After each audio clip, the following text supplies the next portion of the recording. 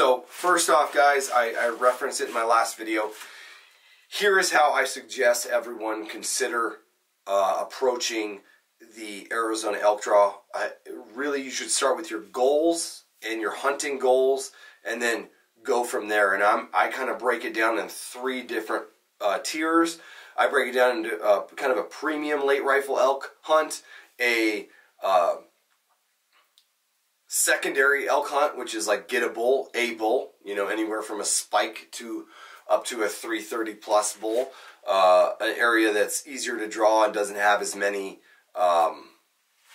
you don't need as many points to draw it. And then the 3rd tier, which is the lowest one, which would be kind of your limited opportunity type hunt, where you can hunt more, but the odds of getting a bull are a little bit less just because of the populations and the tags, and could be the weather that year. So let's crank it right off.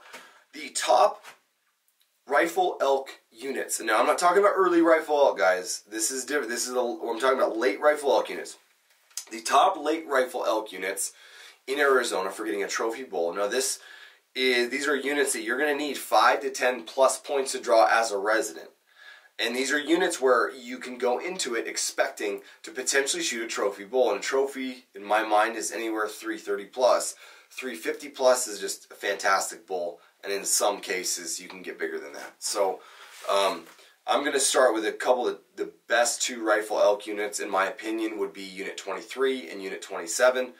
And those are 2 units that are very similar terrain-wise. They have really, really big canyons, high elevation, places where bulls typically like to go and spend their winters, pretty remote. Unit 23 and Unit 27 take a few more points to get drawn as a resident and as a non-resident. As a non-resident, you can expect to draw that tag in that 15 to 17 points range. As a resident, you can expect to draw that tag in that 8 to 10 points range, depending on the year. Some years, you know, on the odds, like we reference Go Hunt a lot, some years it'll say, you know, that last year, all we can do is reference off last year. Well, last year, you know, guys with 10 points drew that tag, and then this year, everybody with 8 points drew that tag. So generally speaking, you know, as a non-resident, you want to kind of have that 15 plus points to really maybe potentially start planning on drawing that tag and trying to set a schedule for the fall.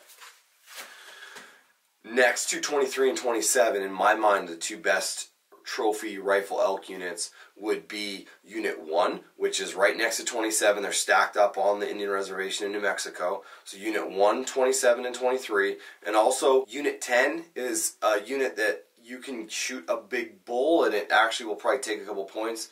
Unit 9 and Unit 8 as well. So 8, 9, and 10 are units that do have big bulls, but sometimes those bulls are found off the rim in the Grand Canyon, wherein everyone hears about how good Unit 9 is and Unit 10 is, and sometimes Unit 8 is during the archery season.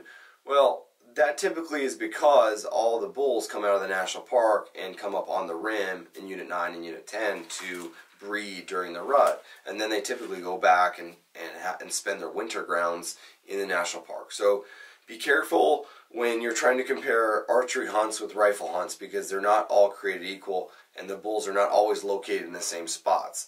So with Unit 23, Unit 1, Unit 27, and like I said, in some of those other ones, 8, 9, and 10, there are bulls that spend their winters there and stay there year-round, big bulls.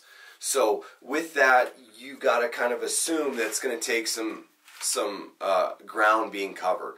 These units are not gimme units. Just because there's big bulls in 27 and 23 and 1 does not mean you are not going to have to hike. These bulls require a lot of hiking, they require a lot of scouting, and they require you to shoot potentially across the canyon at 500 plus yards. So with that, you have to understand that this country that these bulls live in is nasty, rugged country, and that's why they're there. So always be prepared and understand that you may need some help when you shoot a big bull in a canyon. If you bring a buddy, talk to some people before you go, talk to how to get in and out of some certain areas, and specifically what happens when it snows. These areas are all areas where it can snow like crazy after Thanksgiving, and so it's an area where you need to do your research before going in there.